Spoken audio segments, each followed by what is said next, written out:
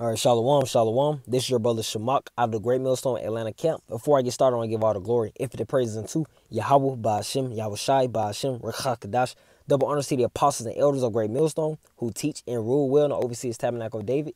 And Shalom to our sincere Akim that's pushing and teaches truth across four corners of the earth. And Shalom to our sincere believers out there.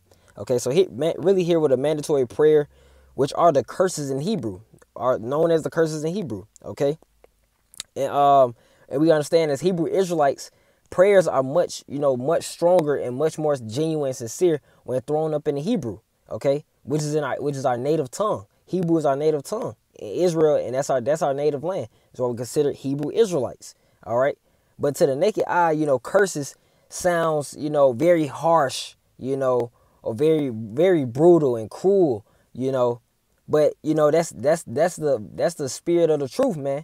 The spirit of the truth is not for no soft spirit, okay?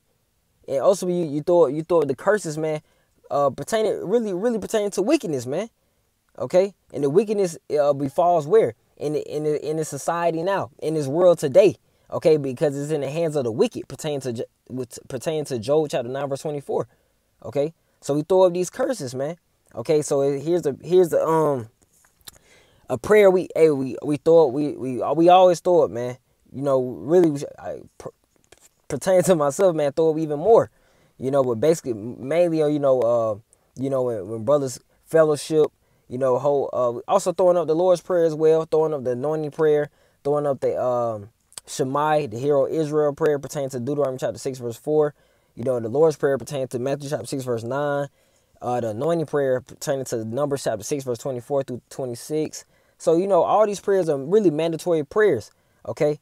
But we also, as Hebrew Israelites and being it within the knowledge, wisdom, and understanding, you understand that this place must fall before the kingdom of heaven is established under our rulership, okay? Truly under the rulership of Yahweh Ba'ashem Yahweh Shai, but under the rulership, okay, of the Israelites, okay, ruling over the world.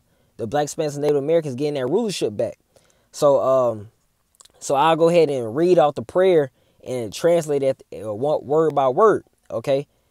The Paleo Hebrew characters are above each word, okay? And we read the Hebrew from right to left. All right, so it reads Yahweh being the heavenly Father, Bahashem in the name, Yahweh Shai, which means he delivers, he saves. Salak Rayam, Salak meaning sin, Rayam meaning evils, Wa meaning and, Anashim meaning destruction. Salakia, Anashim meaning punishment. Salakia, forgive me for that. Wa and Abadium meaning destruction. And when you see that that yum at the end of that, that's making the words plural. Okay, so Anash is punishment, Abad is destruction. But when you put that yum at the end, it's making it plural. So destructions and punishments. Okay, so continuing on, it says Wa and Haragium, deaths, Wa and Mashapatium, judgments, Al, which is meaning unto, Kal, all, Adawanyam, Edomites, and Edomites are the so-called white people today. Okay, that's their true biblical identity, which they try to hide, proclaiming themselves to be white people. No, you're not a color. The same way we're not black people, we're Israelites. You're not white people, you're Edomites. Okay, Wa meaning and, Gowayim meaning nations or heathen. Okay, because you other nations are not off the hook as well, man. Y'all have been ruling over the Israelites. Y'all have been punishing the Israelites. Okay, for you Africans, you damn Koreans and Asians. All right, you're not Israelites, man. All you other nations, you're outside the temple. This Bible is not for you. This truth is not for you. Okay, the Lord is not with you. All right, you Arabs, all these nations outside of Black, Spanish, and Native Americans, man. Okay, Wa Ayabyum Nawa, meaning our enemies. That Nawa at the end of that word after the yum is our. So Ayam is enemy. Okay, our enemies. All right. Continuing on, it says Babak Shah, which means please, please, please. Yahweh being the heavenly Father again, by Hashem in the name of Yahweh Shah, which is Yahweh Shah is our Savior, which means he delivers, he saves, and he's coming back to save who? The children of Israel, his people. The scriptures always speak about his people, my people. It's possessive pronouns, man. This truth is not rocket science. The water meaning thanks, aman meaning confirmed. Okay, so reading it all the way out and then backing it up, I'm gonna back it up with scriptures as well. Okay, for this, cause simple ones will try to perceive this to be a hate speech, but this is ultimately, man, this is just the truth. And if you really want this place to fall and want to rule, okay, in righteousness, hey, send these prayers up so Yahweh Shem Yahushua, our power, can hear, and he's going to proceed with these plagues that he's already put in the work for, man. He's already sending plagues to this place. Hey, and it's face boosted to his servants, man. It's face boost. This is beautiful times, man. This is the best time of our life, man. Because we've been in captivity. The best time is when you're getting nearer and nearer to deliverance. We got smiles on our faces right now, man. Okay?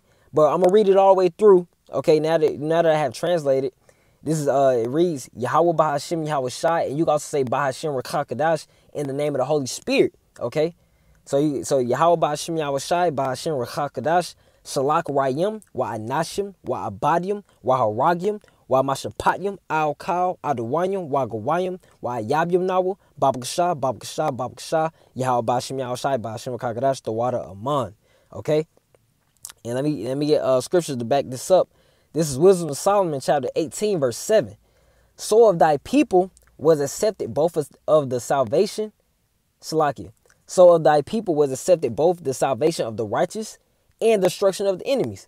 So that's what it is. That's the essence of this prayer, man. We want salvation for the righteous and for the righteousness to come in, for Yahweh to dwell, and for the Israelites to dwell in peace. Okay. In the entirety, the enemies must fall. This place must be destroyed. Babylon the Great, which is America, must be destroyed, which is the head of this beast, man. Okay, America is the leader of all these nations, man. All right, but you nations are now off the hook. Okay. All right, so let's get Sirach. Just to back it up even more. Let me get Sirach chapter 25, verse 7. There be 9 things which I have judged in mine heart to be happy. In the 10th I will utter with my tongue, a man that have joy of his children, and he that liveth to see the fall of his enemy. That's why this truth right now is a blessing, because we see the fall of this society, man. We see the fall of our enemy. We see the so-called white man's rulership being taken down by Yahweh Shem Yahushua. Yahweh Shem Yahushua is sending plagues, man. He sent this coronavirus to put death. He sent this virus to have the economy crash. Even if Esau puts it off as if it was his plan. But we know the Lord controls all. He's the father of spirits, man. He controls this thing. This is his movie. All right. And our eyes are blessed to see the fall of this enemy. And that's why we throw over these curses, man, even more. Salak Rayim, send evils, man. We know he's in control. Okay. So let's get another point. Let me get another scripture. You can't debunk this, man. Because people will be like, is that a right thing to do? Just because they did it wrong, or just because they did something wrong, does that mean throw up? People try to debunk this or whatnot, man. But ultimately, the Spirit of the Lord has to be within you to receive this, man. Because this is the bitter part of the truth. This is the bitter part. It's not. The Lord's not come back with hugs and kisses. His gospel is not full of hugs and kisses. It's full of actually full of rebuke, man. That prophecy is not. You got to swallow the whole roll, and this is part of the whole roll, man. But this is 2 Thessalonians chapter 1, verse 6. Seeing it is a righteous thing with the Most High to recompense tribulation to them that trouble you. So have not these other nations troubled us? All these nations have ruled over the Israelites, man, have ruled over the black Spanish Native Americans. We are suffering from these curses, from the Lord that he put on us because we disobeyed his laws, statutes, commandments. We haven't considered, it's Israelites out there still haven't repented, So it's a righteous thing to recompense tribulation to them that trouble you. That's why these other nations, man, they're going to be in slavery, according to the Bible, pertaining to Revelation chapter 13, verse 10. It's a righteous thing to get revenge, man. All right? Let the Lord get the revenge, not of ourselves. The Lord is going to get his revenge, man. Okay? Verse 7. And to you who are troubled, rest with us, when the Lord Yahweh Shai shall be revealed from heaven with his mighty angels. And he's coming back with his mighty angels, man. And that's gonna be power that the so-called white man and his military are not gonna be able to fight. Okay? Because Revelation chapter 12, verse 7 speaks about there will be a war in heaven. And where he said he prevailed not. The so-called white man will not prevail, man. He's prideful, he's arrogant, but he puts off, and it's putting a false sense of hope in you people's heart, man, you people's mind. Okay? And it's time to wake up, man. It's time to cut out. Hey, wake up, man. Wake up, man. Wake up to all this propaganda, the bullshit that the white man has fed you. Okay? You gotta wake up to the bull, man. Alright? Verse 8, and flaming fire taking vengeance on them that know not the Most High, and that obey not the gospel of our Lord Yahushua HaMashiach. So that's part of those prayers are a part of the gospel, man. You know, taking vengeance, that's prophecy, man. That's prophecy, and that's about to happen. You know, so that's why it's face boosting when we see these prophecies come to pass. We see this RFID, which is the mark of the beast, pertains to Revelation chapter 13, come to pass. It's coming right now. You know. That's why we send out these prayers for these prophecies, because we know these prophecies must come to pass before us Israelites rule on earth, man. It is about to be the kingdom of heaven is about to be established on earth, man, and we're gonna rule forever. Okay, we're gonna rule forever, man. Pretty soon, okay, very soon, because you people out there love to say, "Not in my lifetime." Now you about to see it happen. It's about to happen with a quickness, man. All right, generation of vipers, man. But Lord willing. Lord willing, this lesson was edifying, pertaining to the curses being that mandatory prayer, and just putting that vibration out there that this place must fall, man. This place must go down. It's out of order. It's wicked. It's evil.